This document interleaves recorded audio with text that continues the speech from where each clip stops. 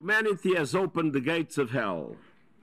Horrendous heat is having horrendous effects.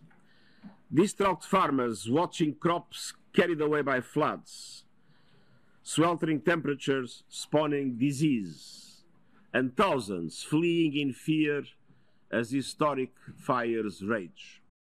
The move from fossil fuels to renewables is happening, but we are decades behind. We must make up time lost to foot dragging, arm twisting, and the naked greed of entrenched interests raking in billions from fossil fuels.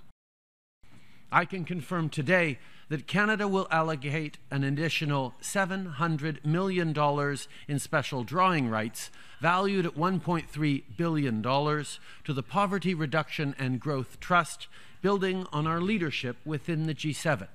Representing around 48% of Canada's share, more than any other country, we're delivering real support to countries who are both the most vulnerable to the effects of climate change and the most in need of financing to respond to this crisis. We need to prompt investments before we meet in Dubai.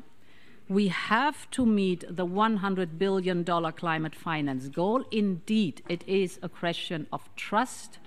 The European Union will contribute its fair share of $27 billion, as we did the last years.